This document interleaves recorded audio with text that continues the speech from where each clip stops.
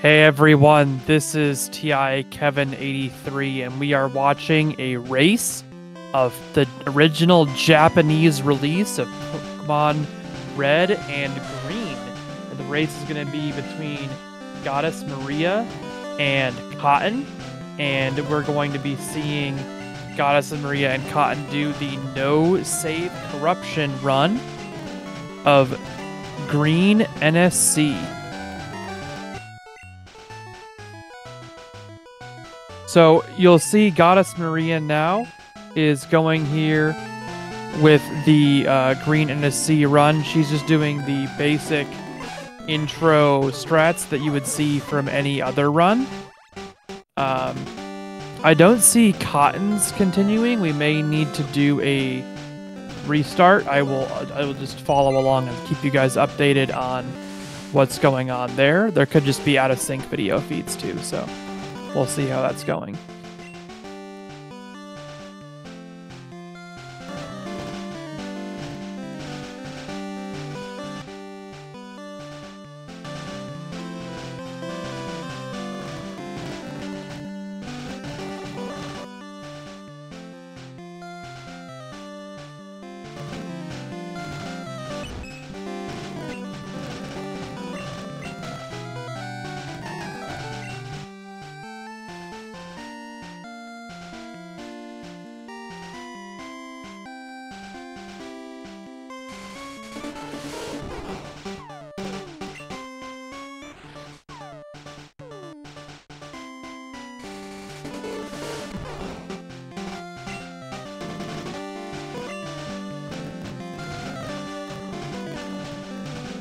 All right, we're doing a restart here. I do see Cotton starting. Oh, okay.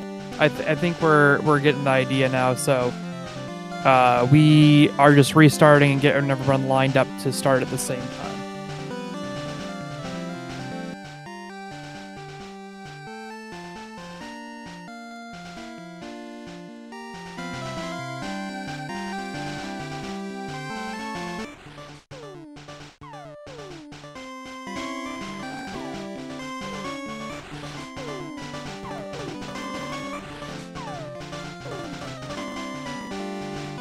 Okay.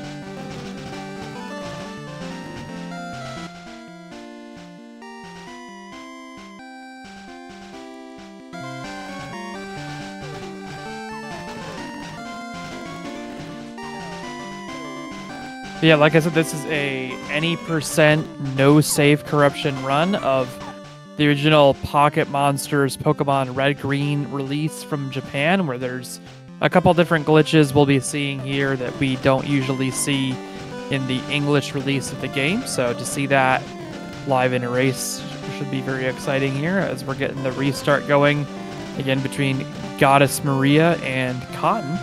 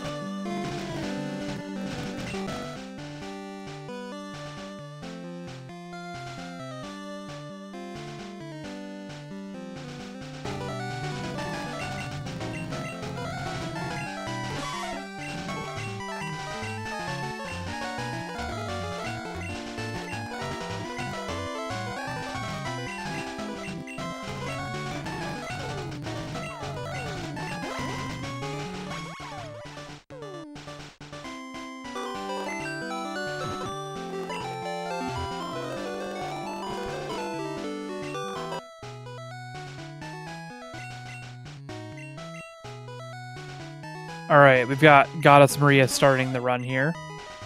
And we're going to be seeing that classic red-green intro, but we're seeing a default name picked, and that usually happens in the glitched categories because in order for the fewer characters of a custom name to outweigh the amount of time it takes to pick them out, you need to be playing for much longer. Now we need to get the potion here in the PC because we need to have items in our bag to perform the select glitch.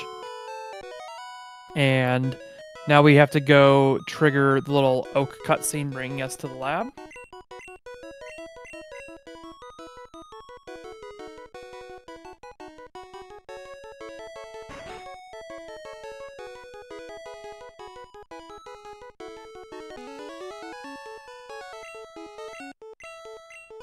And now that we're in the lab, we're going to have the usual intro fight, but we will see a picking of Bulbasaur as the starter.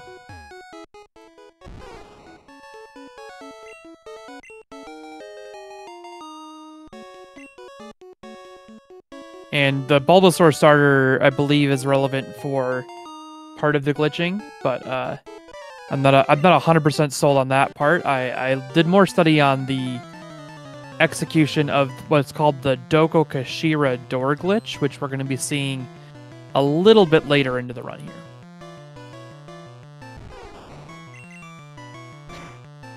So to get to the point of doing the no save corruption glitches in green, we're a little bit deeper. It's not quite available yet at the start of the run where we're at here. So on Goddess Maria's stream, we'll see Bulbasaur fighting the Charmander.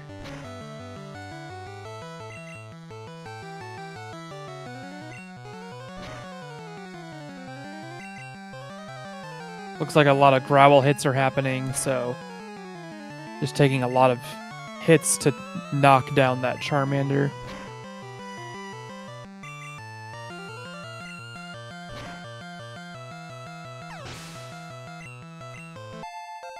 And there's a win for Bulbasaur. Interesting. I don't think we have a Bulbasaur pick on the right from Cotton. We have what looks like a Squirtle pick there.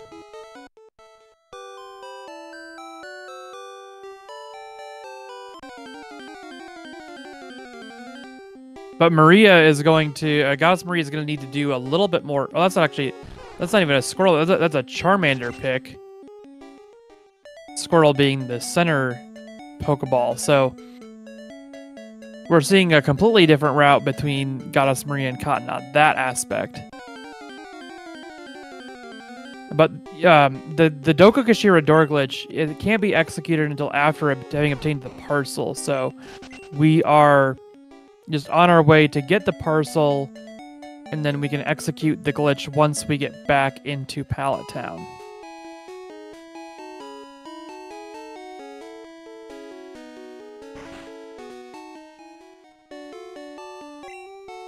So we're going to be looking to get an encounter in the grass on the way back in a very specific spot. And when we get that encounter, we're going to have the select glitch happen. Now, the select glitch is where we use the select button to swap moves around, but we don't actually use it for that function. We just hit the select button in a very specific scenario. And in Red and Green, in the original release here, that breaks the party terminator, which is what makes the game think that you have Pokemon past your second Pokemon slot. So you see there, Goddess Maria specifically searching for an encounter in the grass. Now you'll see the select glitch being executed where we go into the items and then we hit select on the item, and then a movement of a Pokemon in the party happens, and now we have party underflow. This also happens in the overworld to make the poison counter affect all the memory addresses past the normal 6 Pokemon.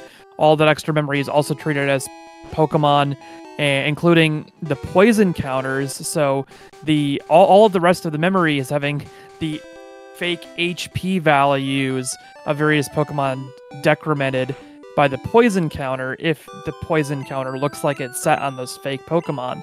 And this allows us to warp from the rival house to a different place because the right side HP value for one of those fake Pokemon is the destination of Rival's house. And then we saw several repetitions of that manipulation of the destination tile for a warp happen and then finally end up in the Hall of Fame.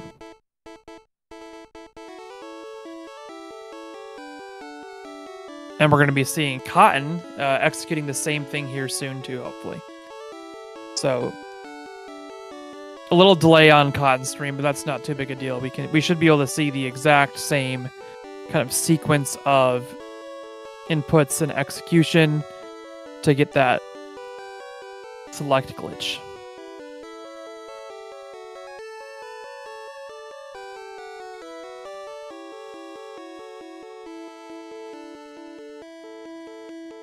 All right, we do have that encounter now, so now we should see the select glitch happen.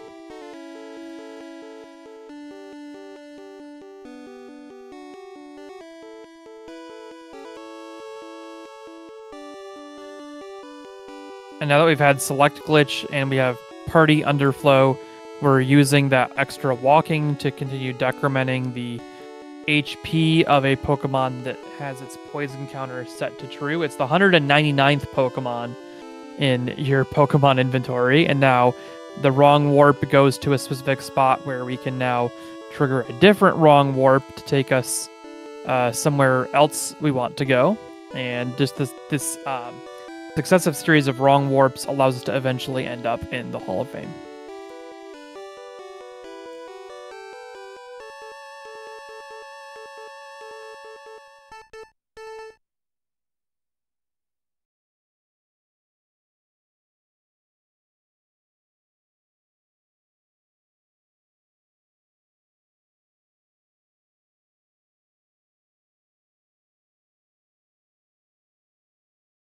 And there it is. It looks like we have both runners now through to the Hall of Fame. Goddess Maria and Cotton both executing that Doko Kashira door glitch, that classic, only available in Japan. They patched it out for the international release. So thank you guys so much for watching. That's been Pocket Monsters Red and Green, the original Japanese release.